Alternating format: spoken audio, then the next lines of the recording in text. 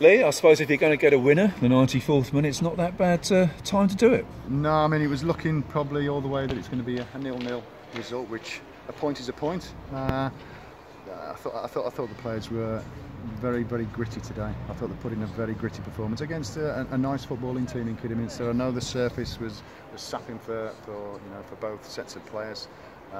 Especially what we've had to do with the players over the last 2 or 3 weeks of getting some leg work into them. But I just thought it was a very, very gritty performance, and obviously to score so late on, you can't ask for more, can you? I mean, if you probably ask all the supporters in the ground, it was edging out to be a 0-0 draw. But for sheer guts and character, I mean, we said this, me and John, that since we've walked through the door, the players have shown that all the time. Great way for Nicky Walker to crown a debut as well. Yeah. You're looking at things where you think, right, to get us over the line, if it was going to be a point, do you look at players if they're tiring? But I just thought Nicky had maybe one last moment in him, one last run, do you know what I mean, that could have got us a corner or whatever. So yeah, beautiful time for him to score on his debut. Did you feel that when Nathan missed that header from close range, that might come back to bite you in the backside? Well, if you look at it, I mean, they've had some nice possession, haven't they, Kidderminster? They haven't asked us that many questions in the second half. I thought that, apart from a couple of crosses in the first half, the majority was from shots from distance, which we'd warned Henrik about and warned the players about. And when Nathan had that header, I don't know if it was just eluding him a little bit, because obviously the option should have been to go back across the goal and might have creeped in. But I mean, I didn't think so, but I mean, when Simo cut in on the left-hand side, he did everything right before pulling the trigger. But I must say, it was a great recovery run from their centre half to actually knock it out for a corner. So you always hope that you'll get just one more opportunity. That opportunity did come, and obviously Nicky finished it off very well. And a clean sheet as a bonus. Yeah, I've just been saying to the lads, I mean, if you go back to, it seems quite a few weeks, doesn't it, to Chorley away, and they had a lot of possession. We are the animal that we are at the moment, and they had a lot of possession down at Chorley. Well, especially in the first half, they didn't ask us too many questions. And if you look on the majority of the game today, I think we've looked steady, which is a good base to build on. And like you said,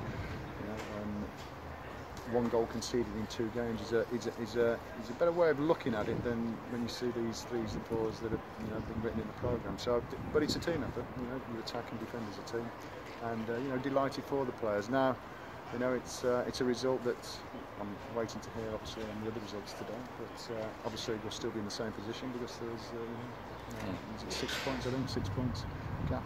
But it's most certainly a step in the right direction. You must have been pleased with the way Walker and Fleming came in and settled into the unit. Yeah, today. yeah, everybody. Yeah, I thought there'll be a lot to come from Nicky. He's got some blistering pace. He's only new to the club, isn't he? So he's getting used to your teammates as well. But I thought he worked that role very, very well. With Brandon, I've just said to Brandon and Jack Van, they were 2 very young fullbacks. I thought as the game progressed that they grew in stature. Obviously Brandon, it's his first time playing at this level. He's come from Hull City, obviously a pro club.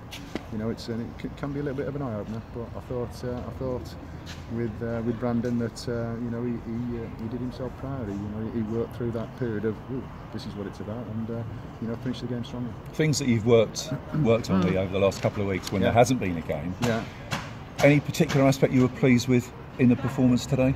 Well, I mean, when we first walked through the building, that we need to score more goals and we need to concede less goals. Now, I think the starting point is you've got to concede less, then you've always got a chance, because if you're still conceding a hatful but scoring a couple more, well, you'll probably still be losing. So that's the pleasing aspect, the way players have took it on board, the way we worked at the shape. And the way they look more, a little bit more compact now, a little bit more difficult to break down, and that is a good point for any team to have. And a real shot of self-confidence for the lads in readiness for Tuesday's game against Brackley. Well, exactly. Yeah, I said it's it's another little building block on, isn't it? So you can go into Tuesday with a little bit more confidence, and hopefully.